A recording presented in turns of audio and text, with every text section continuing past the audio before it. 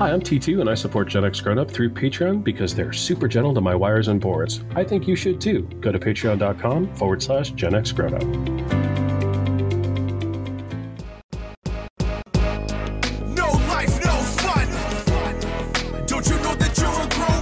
GenXGrownUp is a YouTube channel, website, and audio podcast you're listening to right now. All made for and by people who love exploring media, games, tech, and toys of yesterday and today through the eyes of Gen Xers who refuse to grow up.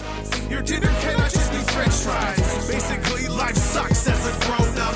Welcome back, Gen X Grown Up podcast listener, to this episode 153 of the Gen X Grown Up podcast. I'm John. Joining me, as always, of course, is George. Hey, man. Hey, how's it going, guys? You know, it wouldn't be a show without Mo. How's it going, everybody?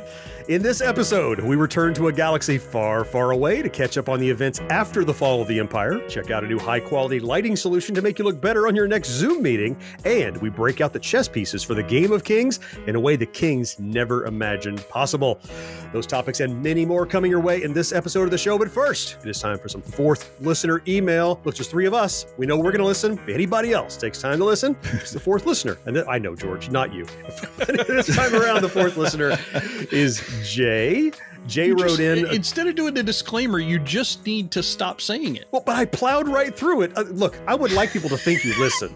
I was not going to say anything about it. Then you're the one that went, so... I mean, I would like women to think I'm gorgeous and to have $1 million, but liking something don't make it so. Come on, let's do something attainable, can we?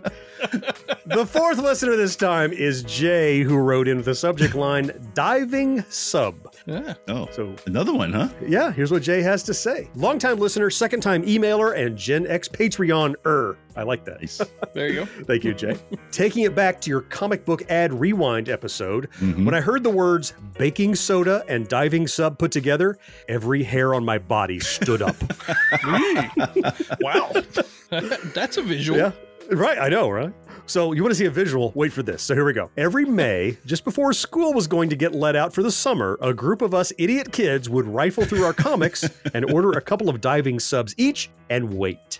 Like every summer? Yeah, every summer. Every summer. Huh. Yeah, just you wait. That's a lot of subs. Yeah. School ended. 4 weeks later, they came. Ah, the glory. Then, when the 4th of July came, the whole block was in their lawn chairs up and down the street. We had that kind of neighborhood. It was awesome.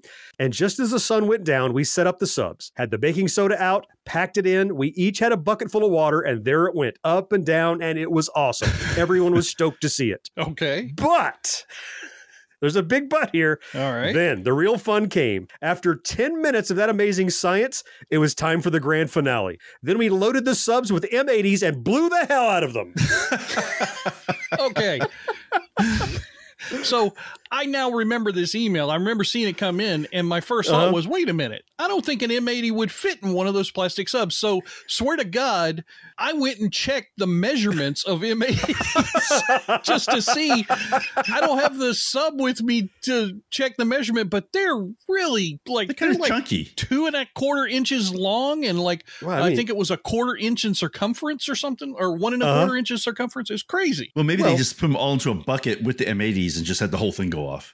Oh, there's always electrical tape. I mean, you can strap it on. This is true. Sure. Duct tape works. Right. It might not surface with that kind of weight, but I'm sure it'll blow up just fine.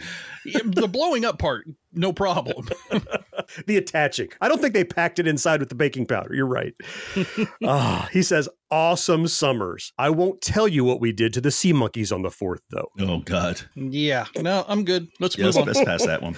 I'm glad you didn't tell us. Thank you for that. Yes. Jay, we appreciate your writing in with your tales of 4th of July chaos. If you would like your email featured here on this show, it is drop dead easy. Just fire off an email to podcast@genxgrownup.com. Read every single one. And most of them, like Jay's, will eventually make the show. That good business behind us, it is time to jump into the body of 153 right after this. Wait, are you gaming? On a Chromebook? Yep. It's got a high-res 120Hz display, plus this killer RGB keyboard. And I can access thousands of games anytime, anywhere. Stop playing. What? Get out of here. Huh? Yeah, I want you to stop playing and get out of here so I can game on that Chromebook. Got it. Discover the ultimate cloud gaming machine, a new kind of Chromebook. Be sure to subscribe to or follow Gen X Grown Up wherever you listen. And while you're there, rate and review the show too. It helps more than you know.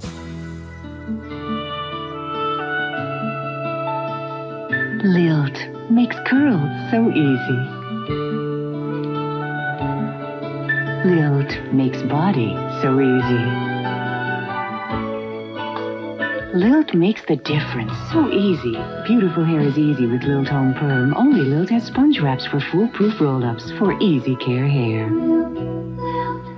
Lilt makes the difference so easy. Let's get going talking about media then that we have been checking out. Now, as you know, this could be books or film or music or comics or television or whatever is that we have been enjoying. And I'd like to start with you, Mo. What have you been checking out? Oh, I was looking forward to this show for a long time. It's the new Star Wars series, Ahsoka. Oh, yeah. Right. I loved her character. It's cool because it started off as an animated character in Clone Wars. Then they did a whole bunch of it in Rebels. She was in Rebels. Then they came back and did a final season of Clone Wars, which was heavy as hell. I don't know if that was made for kids or not. There's a lot of deep stuff in that.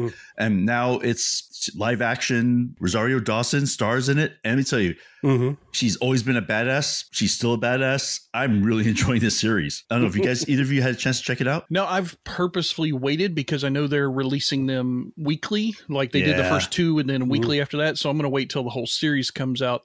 This character and the actors playing her, they brought her in from Mandalorian season 2, I think it was. Oh, she showed up there? She was in an episode or two there. Yeah. And so they brought her in from that. So they're doing a lot with the Mandalorian stuff where they're spinning off these other shows like the Boba Fett show and now this.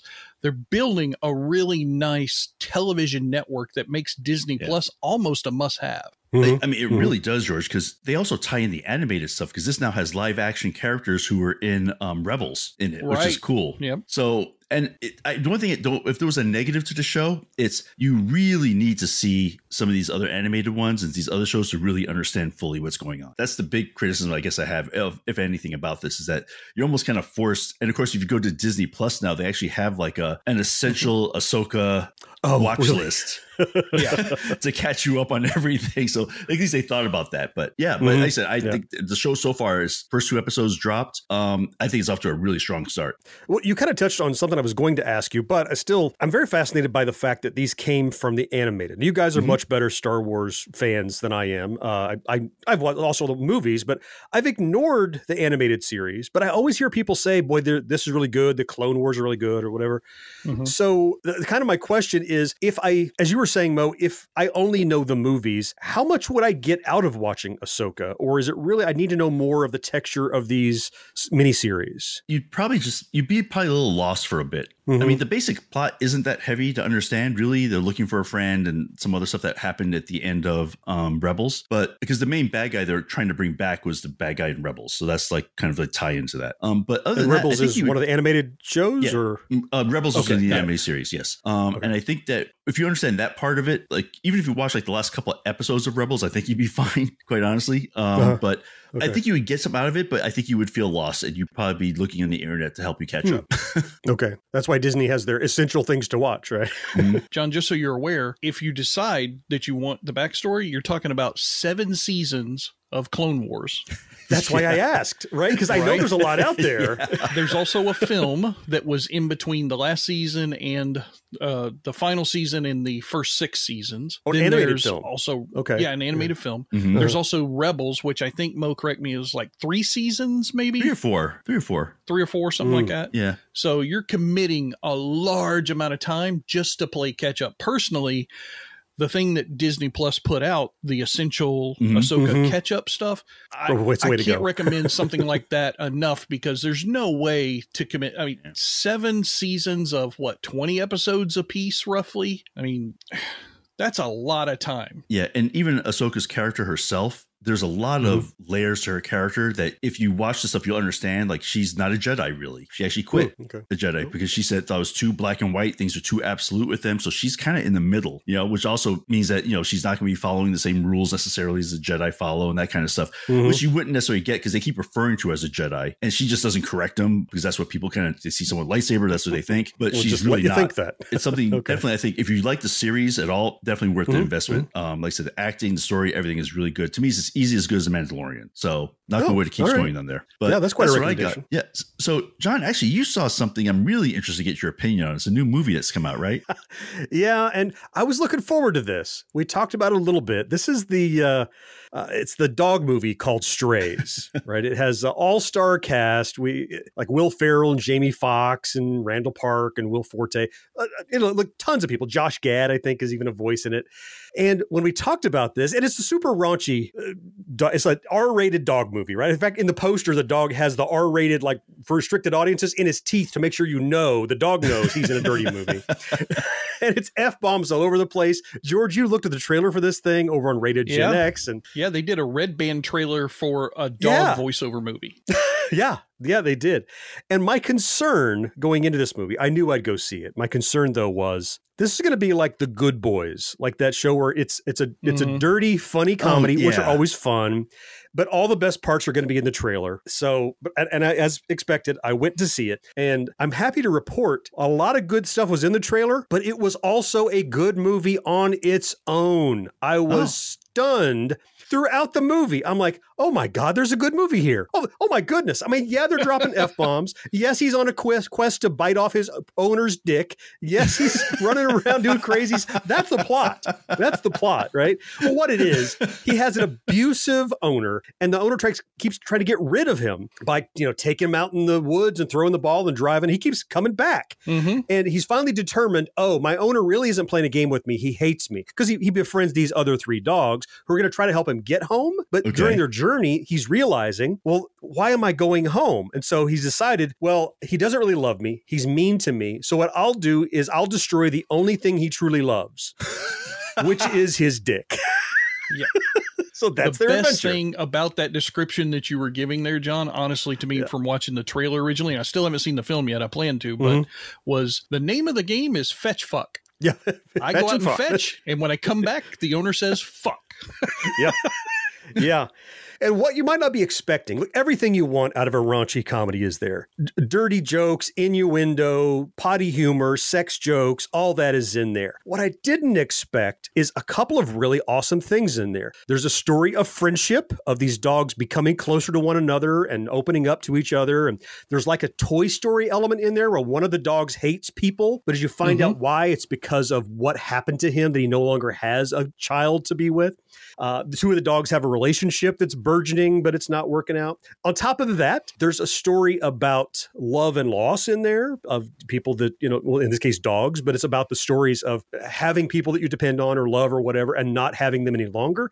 And finally, there's like this undertone. Well, that's probably undertone is not fair. A main through line of the film is it's about abusive relationships and how to deal with that. And, how the dog feels trapped, even though he thinks his owner loves him. But even once he realizes he doesn't, he still feels an affinity for his owner like people in abusive relationships do. And I didn't expect any of that to be in this dirty movie about dogs talking. And maybe the most startling note I saw in there that was more of a burn on another movie than it was an accolade for this movie is that the CG lip sync in this film is better than Justice League. I'm like, oh, damn. They're right. They're right. Yeah, I mean, I was a little worried about this movie because I figured it'd be either good or horrible. I don't think it's going to be like, all right. Because even watching the trailer, they're having to bleep out words like constantly. If you look at the trailer on YouTube, and I'm like, it's a story about talking dogs. So what the hell are they bleeping? If you're easily offended, you'll walk out 10 minutes in. I mean, they don't pull any punches, profanity, and like I said, dirty stuff. I just thought it was funny. Unlike most of the movies I've seen this summer, and I've often said, great movie. I don't think I need to see it again. This was a great movie, and I can't wait to see it again. It was there's stuff I missed because I was busy laughing. One-liners and zingers, and it was really good. So I know, Mo, you don't know yet. George, you're looking forward to seeing it. The good news for you is that you're gonna love it. It's really good. You can turn your mind off to all the subtext and just watch dogs do dumb stuff. That's great. Yes, they're gonna poop to get out of jail. That's a thing that's gonna happen. But if you want to see a meaningful movie on top of that, you could turn your brain back on, and that's here too. So I wholeheartedly recommend Strays. Maybe in my top 2 comedies of the year so far. It's right up there. It's really good. Okay. Yeah. So I'm very pleased. You have to look forward to. George, how about you? What have you been watching? Well, I went down the other mass market appeal route, and I went to a superhero movie. So I saw Blue Beetle. This is part of the often maligned DC universe of films. You know, you get one good one for three bad ones is the way it seems to go with DC films. In this case, I think this just bought us three bad ones because I think this was actually a pretty good film. Blue Beetle takes place in fictional city that's essentially Miami or somewhere South Florida-ish. And the main character, they take enough time, which they don't often do with the DC films, and they build him up as a person so that you can care about him and his family. George Lopez plays the crazy uncle, which is interesting because he does his George Lopez thing, but oftentimes I forgot he was George Lopez, which is very difficult to do if you've seen him in almost anything that he does. I thought that the characters that they brought in that were the heavies from the corporate, that stuff was all really nicely woven into the story. The tech and the scarab, the Blue Beetle that embeds itself into his body, according to George Lopez, through his asshole. Is George Lopez, it went in through his asshole.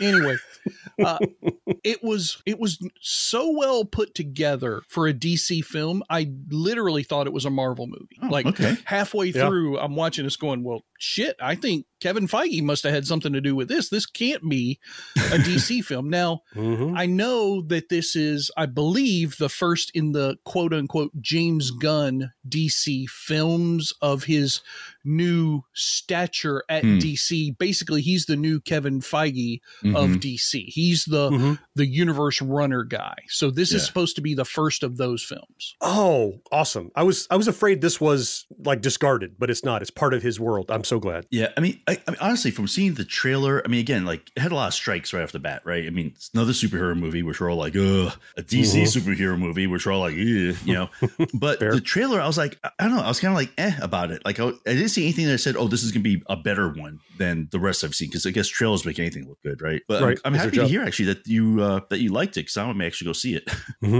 I agree with you, George. I got a chance to see it. I knew less than nothing about the Blue Beetle. I mean, Blue Beetle was like Iron Man to me when I first saw Iron Man. I didn't know who Iron Man was. I knew he was a superhero. That's all I really knew. And Blue Beetle was like that for me. I knew nothing about the Blue Beetle. They're very similar characters, by the way.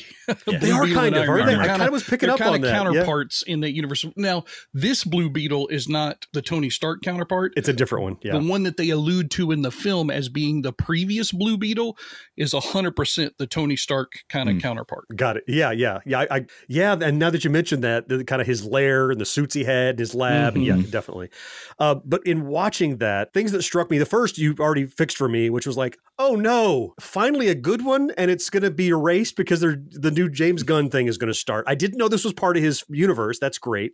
It sets up a sequel right at the end if it does well, which I think it did well. It didn't have quite the polish that you want out of an amazing superhero movie. Like, for example, too much of the CGI was done in the dark. Like, there's a big battle goes on in a cave for like the third act of the movie, and I'm like, what am I seeing? It's so dark. That's usually a giveaway that they're cut some corners on CG because CG in the dark is easier to look good, or in the rain or something. But overall, it was a solid B superhero movie. And maybe the last solid B superhero movie I got out of DC might have been the first Shazam that I really enjoyed. Yeah, see, I think you're way off base. This is absolutely an A superhero movie. You think it's better than that? Really? Oh, yeah. Maybe you had an attachment to it ahead of time. It's definitely good. It's definitely positive. Yeah. No, I knew very little about Blue Beetle. Oh, okay. I knew just enough to say I've heard of him. That's about it. Yeah, but me too. What I got from the film was enough to make me want to see a possible sequel and want to also see him included in future DC films, because the actor who we also, we got him from Cobra Kai, right? That's awesome. He did a tremendous job in this movie, and not just in the way that he built up the superhero side of it, the whole fumbling, oh my God, I don't want to kill anybody. And the suit's like, no, we must kill people and all this. Now he brought all that stuff to a nice human level, but also the interactions he had with his family, specifically when his father's issue happens, with his sister, who's always messing with him in ways that she still shows love, but still fucks up his life kind of thing. The way sisters do. Yeah, sure. Yeah, the overprotective mother, the batshit crazy as hell but awesome grandmother that I kind of wish had been my grandmother, and might have been, because my grandmother was kind of a badass from a different part of the world. But I really thought that they put together one of the better type of openings in the same way that Feige did with the first Iron Man. Iron Man and the Hulk were the first jumping off points of the Marvel Cinematic Universe. And we all know everybody forgot about the Hulk because of all the controversies and everything. And Iron Man has become the de facto, this is what started the Marvel universe. I think Blue Beetle has the potential to do that here. Now, I think the problem that it's facing is strictly superhero burnout, where Iron Man didn't have any of that. So Iron Man had a leg up there, unfortunately, that Blue Beetle has to fight against. There have been 40 some odd superhero films between the two. And I think that Blue Beetle still, in spite of all of that, has the potential to rebirth and reboot the DC film universe in hopefully a way that makes us all forget about that fucking Flash movie. Before we get out of this, I wasn't necessarily saying I liked it better than the Shazam movie, but I didn't enjoy one like I had since then. But to hear you say it, are you saying this is the best DC movie for you so far? Is there another one you liked better, or is this the gold standard, you think? So saying that is difficult. I'm not going to say it's the best DC film, because I think that's probably the first Wonder Woman. I think that's probably the best DC film. However, this is the one that I've enjoyed the most. Wonder Woman was a great film. And Gal Gadot, she did a tremendous job. Chris Pine did a great job in that film. I really liked that movie. I enjoyed Blue Beetle more. All right. I gotta go see There you go. What more do you need to know? It's right up there with the top of the DC films. Thanks, George. Really. Hey, it's Spanish. And it's Verlaine, and we are Game Fix. Hey, where are you going to get the latest video game news and reviews? Anywhere on the internet. No. Where are you going to get unfiltered opinions, brutal truth, and pretty much things nobody has the balls to say? Then, my friend, you're talking about us, the Game Fix podcast. Damn right I am. If you want to join us for our takes on gaming news, honest gaming reviews, and celebrity interviews... we're doing this rhyming thing? Well, then get on your shoes. We'll eliminate your blues. Hey, you might end up with some really heavy clues. No. Find our podcast on iTunes or our website at gamefixshow.com. Hey, maybe video games aren't your thing. I was a loser once, too. We talk movies, comics, toys. To convince you that everything that we just said is true, here's Duke Nukem. Cheers, love. The cavalry's here. No. The other line, man. Take it from me, Duke Nukem. Either listen to the Game Fix podcast or go f*** yourself. I don't really care. Whoa! You're listening to Gen X Grown Up. But if you have a friend who's not yet listening, why not? Tell them about us. They'll thank you later. It's gorgeous. Yeah, and it's just half the cost of a new kitchen. I can't get over it. Which is what you wanted. Oh, I could stay here forever. Excuse me, folks. It's closing time. Armstrong Kitchens is now offering your dream kitchen at just one-half the cost of a new kitchen. That's right, just one-half the cost. And it'll take just 3 days, but you must act now by calling 550-7070. That's 550-7070. I think it's time we call for an appointment. John, why don't you kick us off with today's tech and toys? Because you have something, Wait a I'm minute. not sure exactly what it is. Wait. What? Wait. Why don't I get to kick off? You don't have anything. Well, damn it. Never mind. Go ahead. We were literally protecting you. Yeah, save you the embarrassment. You dropped your britches and showed that you weren't ready. No, that's fine. No, I'm happy to begin. Yeah. George just wants to be in the mix. That's all. Let him feel included. I just want to talk. Mine is pretty simple to talk about. It's a company that we've worked with before and we've known really well before. Super Impulse is a company that makes the world's smallest everything. right? When you go to Cracker Barrel or you go to a convenience store and they have these super tiny things, world's smallest mousetrap game, world's smallest Viewmaster, whatever, all these little toys. And most of them actually work. Did we really need a world's smallest leaf blower? Do they have that too? They have that. I swear to God. I usually think maybe it's for dollhouses or something. I don't know. But they make the world's smallest everything. Yeah. They even make, we looked at a lot of their tiny arcades and micro arcades, little like credit card sized and like 3-inch tall things. But they've started doing something a little bit new recently. And they had contacted me to say, John, would your audience like to? And I'm like, yeah, we'll take a look. Ironically, now you might know they've been doing super tiny sized action figures, which is like inside the package is a carded action figure that's like 1.5 inches tall, right? Okay. Well, they're taking a step back from that now. They're actually getting into the basically full size action figure line or toy line, like a pop vinyl kind of thing. They have a new line that they've just nicknamed their 3.75 inch line, which is a way to get across that they're not super tiny, like regular toys, right? And they sent me a few to look at, and I posted them over on social media and Twitter and Facebook or X, whatever they're calling it now. Thanks, Elon Musk, and Facebook, and posted over there. What they've done, the ones out of the gate they've started with is they've grabbed 2 really cool franchises that just maybe post Gen X, but certainly what Gen Xers would have enjoyed in college, Beavis and Butthead and the boys from South Park. So, so they're taking those guys, and what they're doing is it's like a traditional action figure line. Again, action figures not right. They're figures. They're not like articulated, but they're fully decorated, fully painted, and molded. And Mo, I'll give you a link to check out online. I just thought it was really interesting that a company that's doubled and tripled down on how tiny can we make things has gone, oh, wait a minute, we can also make things that are regular sized, because there's a huge market, as I said, like Funko Pops and things like that.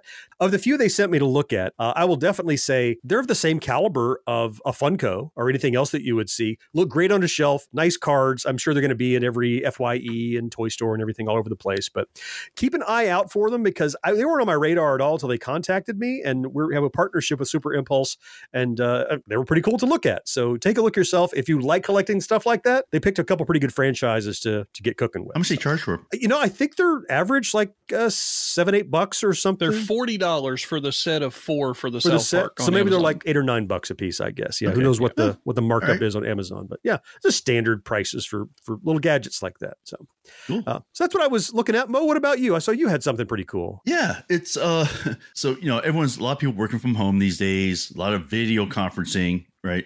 And the lighting in my office, where I do most of my real work, it's like variable, I guess, because as I move, you can see like things get light and dark behind me. Like it's constantly trying to adjust because I don't have any like a set light source. So I said, let me try to find like a small light I can stick on my monitor to kind of even things out a little bit. So I did some digging on Amazon, of course, like everyone else does, and I found one from Logitech. It's called the LED Streaming Light by Logitech. Okay. Like you know how the cameras sit at the top of your monitor, like you have the little hook that kind of hooks at the top. Does the exact same thing. USB powered. It actually has a little app, so it'll turn on with your camera. You can have it set to turn on with your camera. So if your camera comes on, light comes on, which is also lets you know your camera's on, which is handy. It has temperature settings and a pretty good set of like brightness levels too. You can set it for. It was $60. I said, okay, it's not horrible. I saw somewhere I saw some of that in the hundreds. So I couldn't understand what was special about those, to be quite honest. But matter of fact, I'm using it now for this thing. I stuck it on here, so I would have put a light behind it, and I said it works really well. You said it has variable brightnesses and stuff. Does it also have like color temperatures, like warm and cool? It does. Okay. Oh yeah. You can set warm, cool, and then it has a brightness, and you can do it either from the back. It has buttons that you can push to adjust it, or it has an app. You can do either way. Oh, that's cool. All right. Yeah, I took a look at it while you were talking, and I like this one a lot. It's very similar to what I already have that I'm actually using right now as well. It's that same kind of small little square, like my 3 inches by 3 inches kind of size. But the thing that I like about yours a little bit better, and I could probably do it with adapters and stuff, because mine's got like, what is that, a 1/4 inch screw plus the cold shoe mount kind of thing on the bottom of mine. But yours comes with that stand that clips onto the monitor, which makes it much more convenient. You can probably tilt and maneuver it a little bit easier than I can with mine, which right now I literally just have resting precariously on my monitor. So don't sneeze. Now I also don't have the app control, which is nice that you talked about. This one does have a battery, so I don't have to have it plugged in. It'll last for hours and hours without. Oh, okay. But this one you have to have plugged in. Yeah.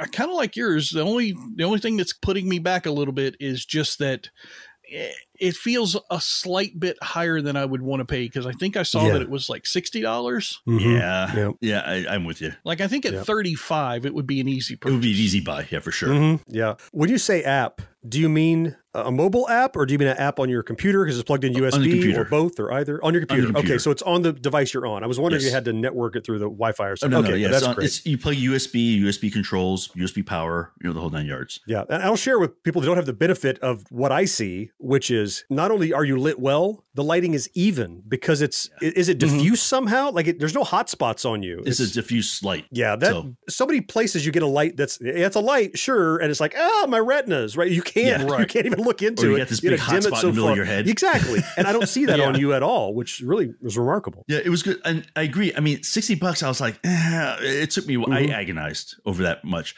But I did see some that were like literally like 120, 140. And I'm like, for a light, I'm like, what? No. Maybe what are you professional YouTubers or something. I don't know. I think this one would work, I think, for anybody. I think it's more what the market is willing to pay kind of a scenario. Every time somebody comes out with one, they can bump theirs up $5 or $10 because it's the latest, greatest kind of product in this realm. And everybody wants to be a goddamn content creator these days. So because everybody wants to be a content creator. Oh yeah. I was watching even a video like 2 nights ago. It was a short, and this girl had Mark Cuban, the billionaire guy from Shark Tank, had him on her podcast.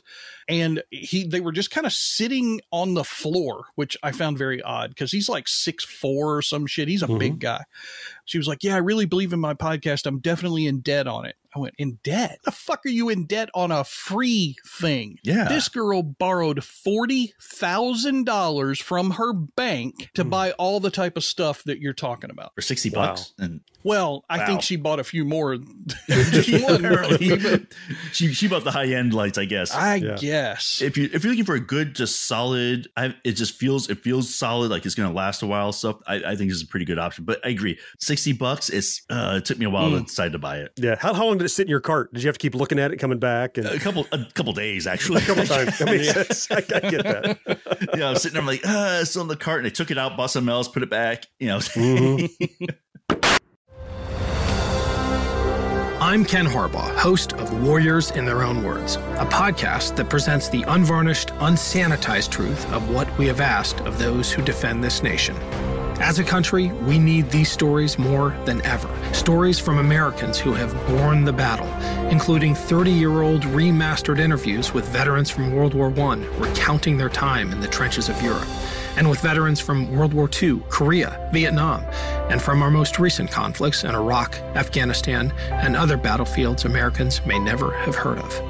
Hear their stories by listening to Warriors in Their Own Words wherever you find podcasts. Each episode of Gen X Grown Up has show notes loaded with links where you can learn more about our topics. And there's even more to see and hear over at GenXGrownUp.com.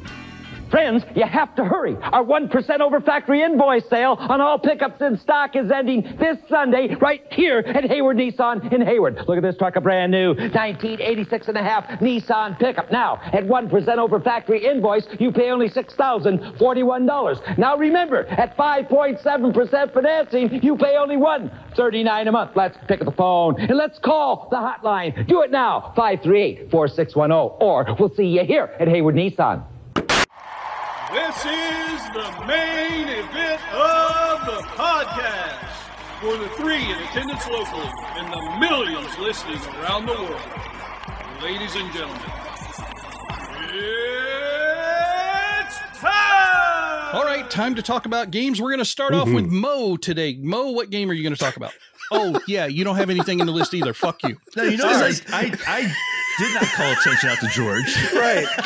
George called attention to himself, and then he called attention to Mo just to make himself not look so guilty by association. I mean, honestly, I've been playing Baldur's Gate, and the only other game I played is the one John's going to talk about. So, okay, all right. Well, enough of Mo talking. All right, so I'm going to move into my game just because I want to get it out of the way, because I do want to hear about the game that John played and wants to talk about with the audience. I played a game called Chess Ultra. I found this as one of the free games on my Epic account. You know how Epic, every week they give you 1 or 2 free games. Oh, yeah. And this was apparently one of the ones in there. I was struggling trying to find a game that wasn't Oxenfree 2, because from the last podcast, you guys might remember, that's when I started playing it. I've honestly been playing that one pretty much exclusively. And I'm like, I need to find a different game for my segment. So I'm looking around, nothing in my Steam library called out to me. So I said, well, let me go look at my Epic library. I'm like, oh, I love chess. Let me see how this company does it. Well, there's a twist with this one, as John alluded to in the tease. The Game of Kings, whatever, the difference with this, they want you to play it in VR. Okay. And when I say they want you to play it, I mean they want you to fucking play this game in VR. Because as soon as I loaded the game, it tried to start my Steam VR application. Oh, okay. It really wanted you to play VR. Immediately. I found that a little disconcerting. I'm like, wait, you're Epic Game Store, not Steam. What the fuck are you doing with my Steam stuff? Oh, I didn't make that connection. That's not even Steam. That's okay. weird. Yeah. Okay. That's odd. So I'm like, all right, fine. Well, I said, let me just play it on the screen, because VR is only one of the playable options, right? You can play it on the screen, and there's, all these different modes. There's single game, there's online, there's tournament. It's a really beautiful interface. You guys know that I have a fairly powerful GPU and gaming computer, because I spent a lot of money with that company that you guys bought your PCs from. Pretty new, yeah. Couldn't handle this fucking game. What? This is a free game on Epic Store. Yes. Free game on Epic Store. Stuttering video. Terrible controls. I purposely lost the first match against a 1,000 something IQ computer, the chess rating system thing, like the lowest rating I could pick. I purposely lost the game just to get the fuck out of it, because I couldn't figure out how to quit the game mid-game. Oh, man. And I just turned the game off and uninstalled it after 5 minutes. Wow, I'm done. That's horrible. Yeah. You've almost got to think, look, we know you have a gaming rig capable of modern games and then some. This has got to be, the game is not optimized properly, or knows how to use the chipset or something. Because something's wrong. No reason a chess game. And I looked at the trailer for the video because I saw you were going to be doing it. It really wants that VR thing. That's the only thing I didn't try the VR stuff. I didn't try it through that. So maybe it really wants that. You shouldn't have to. I mean, Like if you're going to move one of your chess pieces, what do you think? You put your cursor over the chess piece, click it, and then click onto the space you want to move it, or drag, right? Yeah, 1 or 2, right? Yeah. I did that like 5 times before I finally got the click to register. It's fucking awful. It's just chess game. And at first I thought it was just me, but no. It's not a good find for somebody who loves chess just to pick up a game and start playing. I wanted to enjoy it. I wanted to play with other people. I miss playing chess, and I wanted to find a way to do that easily on my computer. There are other games out there. Definitely go pick one of them. Even though this is free, it's not worth the fucking price. So... Jeez. I wonder if they just spent all their time and effort on the VR part and just ignored the part that wasn't VR. Maybe that's the problem you ran into. But either way. But they've got some work to do if they want me to enjoy a free game, because I did not enjoy that one. All right, enough talking about shitty games. John, the game that you're talking about, everybody seems to be enjoying. I don't own it yet, but I know Mo obviously talking about it earlier. You've been playing it, so hit us up with a really good game to finish us off. Yeah, it's a really good, not top-notch game. It has room for improvement, but I really am enjoying it. The game is called the Entropy Centre. Entropy as in, time travel and paradoxes and stuff like that, and chaos and entropy and that kind of thing. It's a first-person puzzle game. Think Portal. If you think Portal, you understand 75% of this game already, right? So You have this special gun that does things. Essentially, the concept of the Entropy Centre is they're harvesting your brain power. The effort it takes for you to figure out these complex time puzzles is the energy they're using to power this machine. Not like you're plugged into it. They literally say, don't share the solutions with anybody else that works in the Entropy Centre, because then if you already know how it doesn't, we don't gather as much energy. Reminds me of the laugh floor in Monsters, Inc. Like how laughter was powering things. It's like your brain power figuring out this weird stuff is what's powering things. And like Portal, it also goes kind of like room by room. You go to a room, you have a puzzle, you solve it, a door opens, and you move on to the next kind of, and they're analyzing you. Beyond that, it's a little more like Portal 2, though, if you remember, where like it was in disarray and kind of crumbling. And I keep comparing this to the Portals. It's only about 80% the polish of a Portal game. The Portal from Steam are just some amazing just presentation.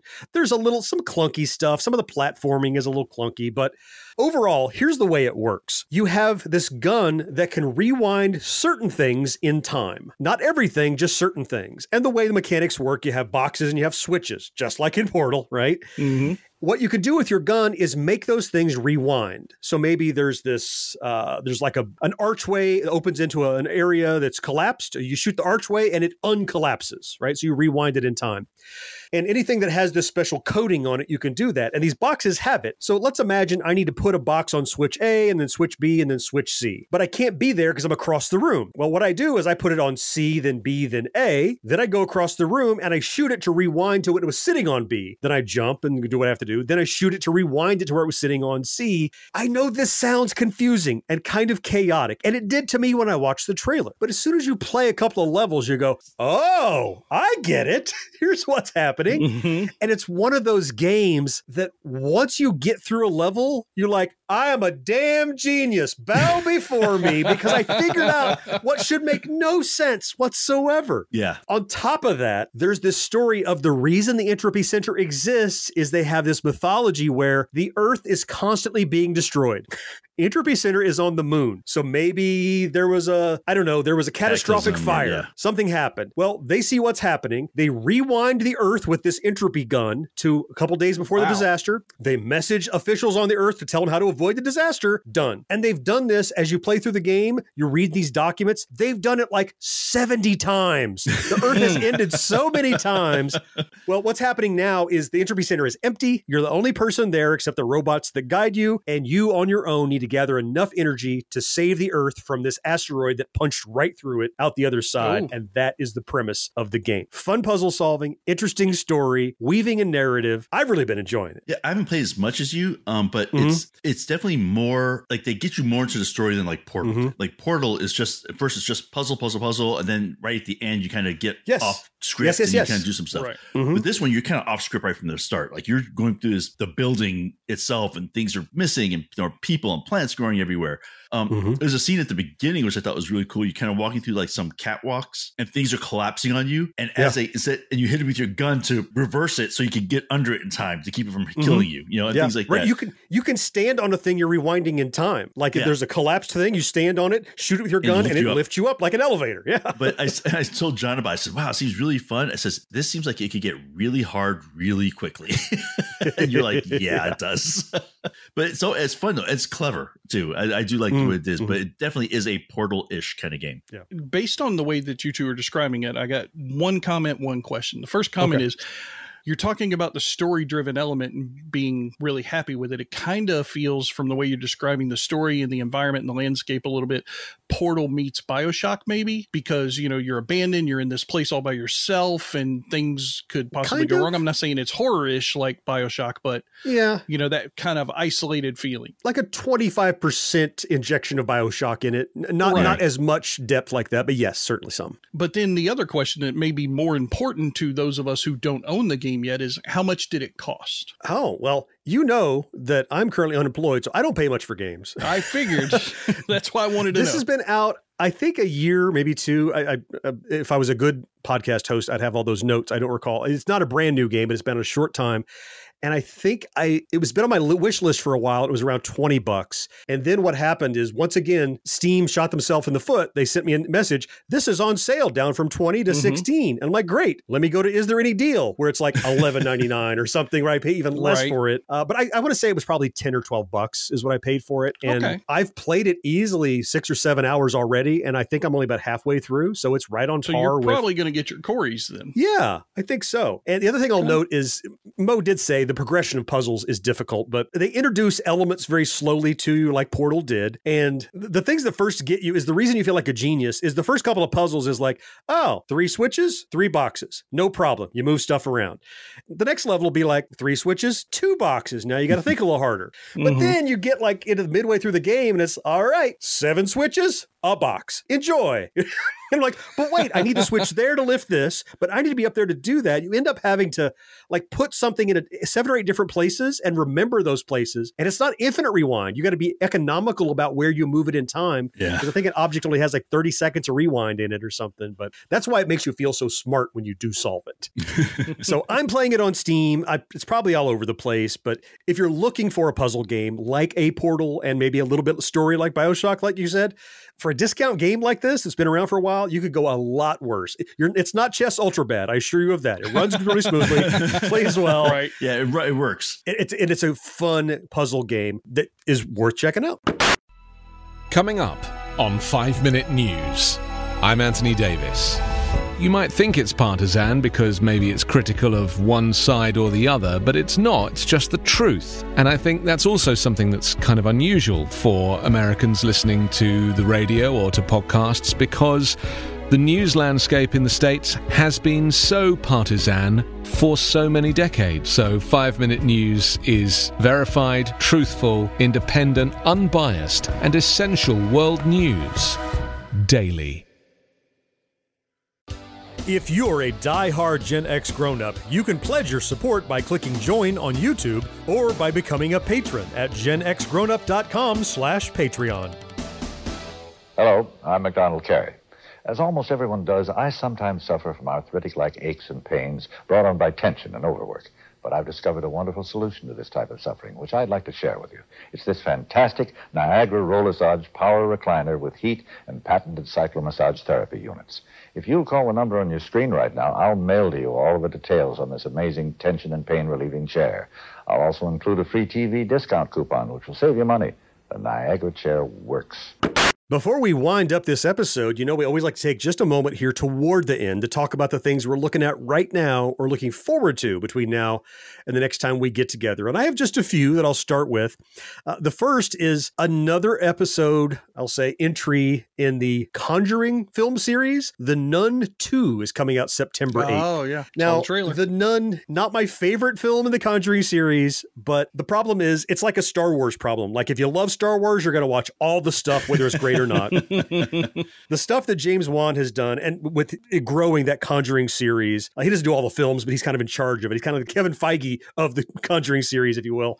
The Nun, they'll always sprinkle a little Easter egg stuff in there for people that love the other films, so I'm gonna see it, I'm sure, even though the first Nun was kind of meh. The next one is a film that actually just came out the other day. I haven't had a chance to see it yet. It's out now, but I'd never heard of it, and it's the kind of insanity that I enjoy. It's a horror film called Slotherhouse. I didn't mispronounce or slur, not Slaughterhouse, Slotherhouse. Like sloth? Like this is a horror movie about a sloth. Really? They take a really long time to kill you? So from the trailer, it looks like this girl adopts a pet sloth that she thinks will be an amazing pet, and it turns out to be a murderous sloth somehow, and it's chasing people around somehow. Don't ask. Hours. Okay. This is how a would monkey you? How could you shines for possibly? sloths? Is that what I'm hearing? Well, they do have big claws, so maybe eventually once they get to you, they can slowly stab you. I don't know. It looks the kind of crazy that I like. So Slotherhouse, look, the odds are by the time I get around to watching it, it's going to be on streaming. But it was fascinating to me, and it just came out a couple of days ago. So the thing I'm most looking forward to is relaxing of my current work chaos. So much has piled up on me. I know sometimes we look forward to vacations and things like that. You guys know I've been working for myself for several months, and that's been going great. We have so much awesome stuff that's piled up that I have to get done. It's an incredibly tough work week for me. On top of that, we have a hurricane that's coming through town. Oh, yeah. On top of that, my refrigerator freezer is on the blink, regular house stuff. So much is going on. It's good problems to have, but I can't wait to get back to semi-normalcy after this week is over. So that's definitely something that I am looking forward to. Mo, how about you? What do you got coming up? So I only had a couple of things right now. One is a movie coming out, A Haunting in Venice, with Kenneth Branagh. It's like, I guess it's his Agatha Christie trilogy now, I guess he has, because he did Murder on the Orient Express and Death on the Nile. I really enjoyed both of those. Yep. Oh, this is the Poirot thing, right? Is that another one of those? Poirot. Oh, that's right. I saw the trailer. He's playing Poirot again. So looking for that. I mean, like I said, I've liked the previous two, so I have a feeling this one would be as good, I'm sure. I mean, it can only be so bad, right? And but probably what I'm really looking forward to is the return of Welcome to Wrexham. Nope. Yep. Bullshit. I am. Welcome to Wrexham season 2. Off. Now, boys. You don't even like soccer until I brought it up 2 years ago. I like the show. It's called football. Bullshit. You didn't even know about the show till I brought it to you. Yeah, absolutely right. You did. You brought it up. I started watching it. I really liked it. So I look forward to the second season. So thank you, George. Nope. No, fuck off. Nope. So, but yeah. So it follows the exploits of the Wrexham team. So yeah. So motherfucker, you're not going to give the whole goddamn description. Take my shit. September 12th. I swear to God. Just getting in the fucking car. So how about you, George? What are you looking forward to? Well, let me guess. Shit. I'm looking forward first to FSU football returning. The specific reason why I'm looking forward to it returning is because we have had a bunch of crappy years here in Tallahassee.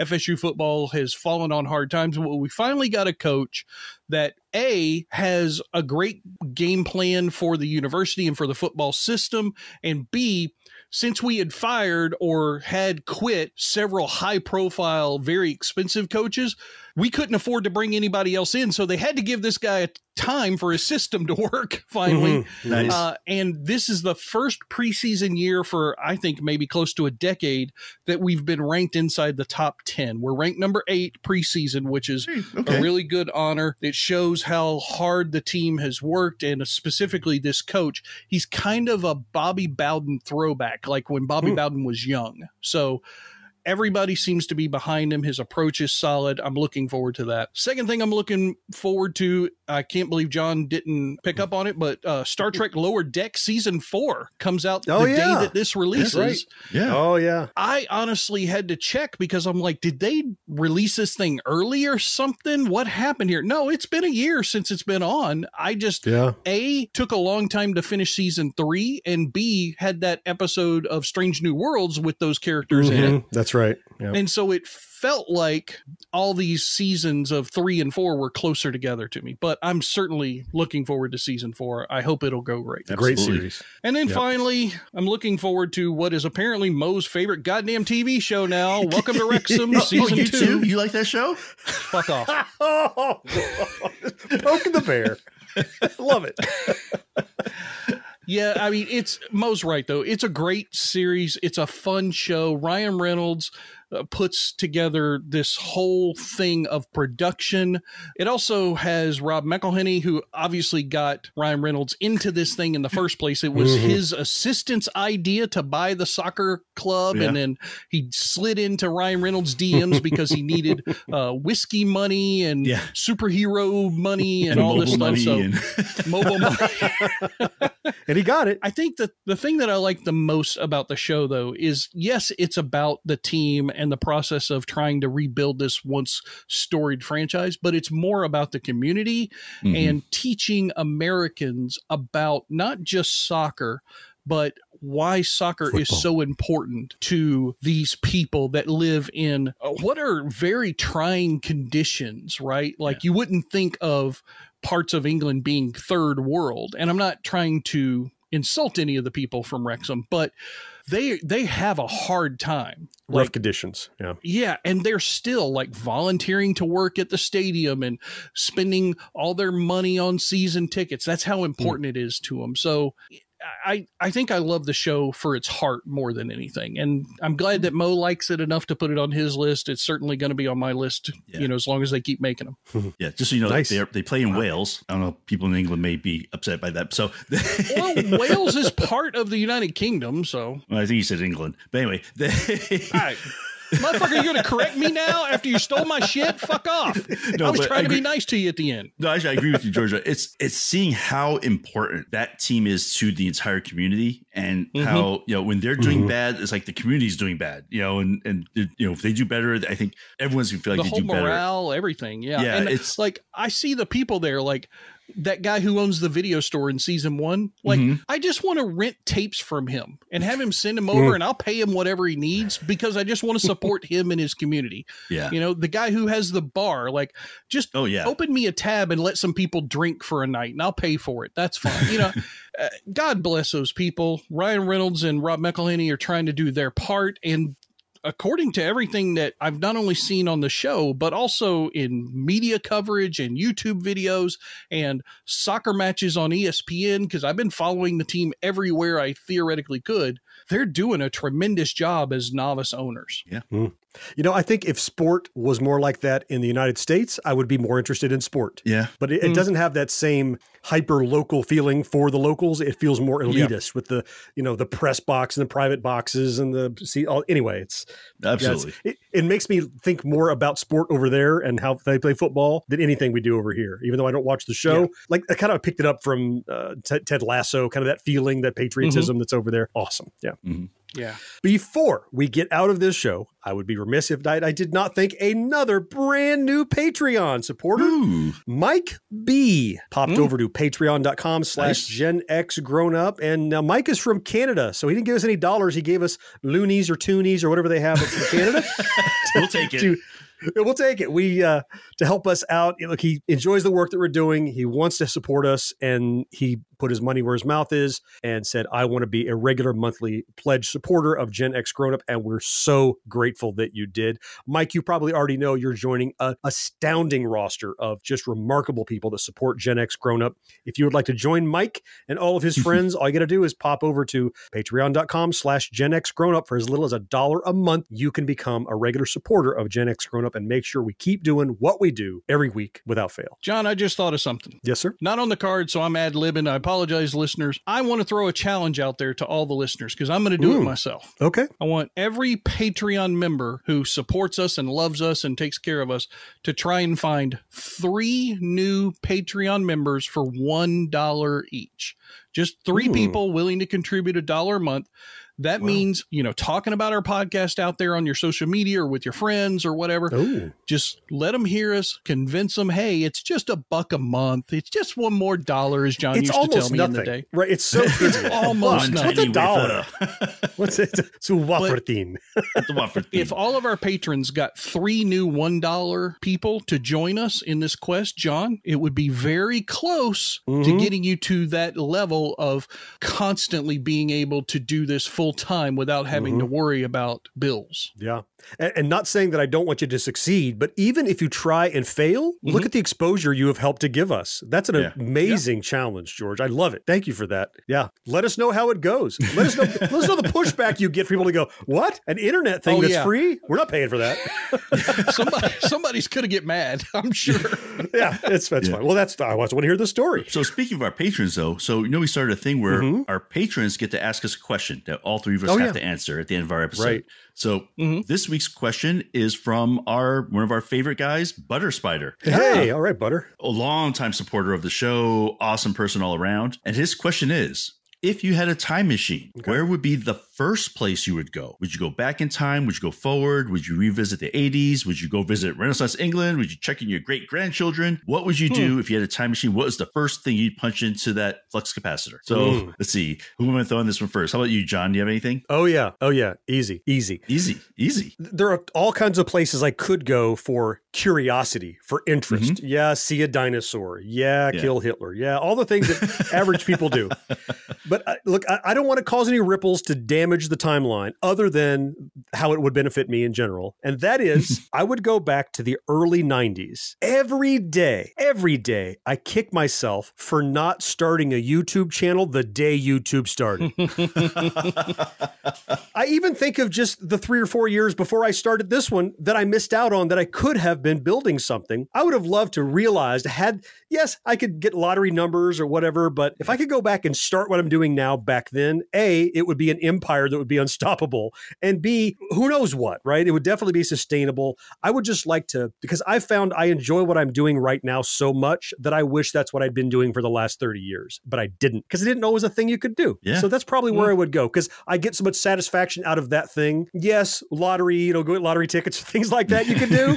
But I think the satisfaction I would get out of just doing that longer and more sustainably would be the reward I needed. So that's probably what I would do first, if that was the first thing I could do. Nice. How about you, George? Well, first of all, for John, you could do several things in that trip. You could start the YouTube channel. You could buy a lottery ticket. You could invest in some companies that you know are going to take it big. Or something, right? I could do all that. Just take care of all of it right there. AOL. So, going back to the 90s makes a lot of sense. For me, though, honestly, the first time and place that I would go to spend some time and feel the environment would be late 1940s Los Angeles. Right, Los Angeles. I love that whole era of post-World War II, the whole neo-noir film kind of stuff, cops and robbers, mob, Los Angeles becoming the thing that we know now. I would go there because I really, every time I talk to somebody from that era, which is, obviously rarer and rarer these days. Yeah. Or every time I see a documentary about that time or watch a film that's based in that time zone or a TV show or anything, I just feel like I'm drawn to it. It feels like it's a part of my DNA. So I think I would really love that late 1940s Los Angeles vibe. And George, that's the heyday of radio and radio dramas and radio comedy and stuff that kind of absolutely that was just transitioning. I love that's you can see that, we could hear that firsthand. You could be involved in the War of the Worlds broadcast by Orson Welles, right? Man. Actually, maybe it was 40. Anyway, It's awesome. Good call. That's cool. I love it. So this is a tough one because there's a lot of places you can go, obviously, right? A ton of places you can go. But mine, actually, I would probably go 1920s Mississippi and visit my grandmother when she was young and all my older relatives and get just a whole bunch of history that we just don't know. Because I was very worried for you at first because you said 1920s Mississippi. I'm like, are you looking to get I'd lynched? be on the farm, so I'd be okay because we have farming. We'd be there, and that's where everyone lived too. But just there's a lot of like family history that's just sort of got lost, and stories and stuff that some of it was just verbal stories that like you said, George, that it gets rarer and rarer as we get on, and people have let go. Just to be able to catch up and find that information out, about that whole side of my family and how things got there and what they were like, even like personally, because again, you hear a couple stories but you don't really know what the person was like. Maybe they were jerks, I don't know, but I'd find out. So that's where I'd go to. So but that's great. Those are some great answers, guys, and really, hey, thanks Spider for that question. So again, if you guys have a question out there, if you're a patron, please just drop us a message and maybe we'll get to it our next show. We'll get to it. Nice. Thanks, Mo. Okay, guys, that's going to wrap it up for this edition of the show. Don't worry, we'll be back in 2 weeks with another one, but next week is our backtrack, where we pick a single nostalgic topic and dig in deep. And we're going to take a tour around our 70s and 80s home, looking at all of the household decor that is indicative of that era, whether it be the shag or the colors or the Formica tops or the paneling, whatever. We're going to remember the home decor that we had growing up as kids. You won't want to miss that one. I hope to see you there. Until then, I'm John. George, thank you so much for being here. Yes, sir. Mo, I appreciate you. Always fun, man. Fourth listener, it's you we all appreciate most of all, though. And we can't wait to talk to you again next time. Bye-bye. See you guys. Take care, everybody. No life, no fun. Don't you know that you're a grown-up? GenXGrownUp is a member of the Evergreen Podcast family. Learn more at evergreenpodcasts.com. No more watching shows till sunrise. Unacceptable for grown-ups. Your dinner cannot just be french fries. Basically, life sucks as a grown-up. What's the guy from sunny Philadelphia that's the main guy that got him into it? What's his name? Oh crap. I haven't watched that either, so I can help you. He's also the main guy on the programming show that you like, John. Yeah. The programming show. Okay, I can say it real quick. Oh, Thomas Middleton? Rob McElhenney. Rob McElhenney. There you go. Oh, okay. Yep. 5, 4, 3. Hey, it's Spanish. And it's Verlaine, and we are Game Fix. Hey, where are you going to get the latest video game news and reviews? Anywhere on the internet. No. Where are you going to get unfiltered opinions, brutal truth, and pretty much things nobody has the balls to say. Then, my friend, you're talking about us, the Game Fix Podcast. Damn right I am. If you want to join us for our takes on gaming news, honest gaming reviews, and celebrity interviews... We're doing this rhyming thing? Well, then get on your shoes. We'll eliminate your blues. Hey, you might end up with some really heavy clues. No. Find our podcast on iTunes or our website at gamefixshow.com. Hey, maybe video games aren't your thing. I was a loser once too. We talk movies, comics, toys. To convince you that everything that we just said is true, here's Duke Nukem. Cheers, love. The cavalry's here. No. The other line, man. Take it from me, Duke Nukem. Either listen to the Game Fix Podcast or go yourself. I don't really care. Whoa!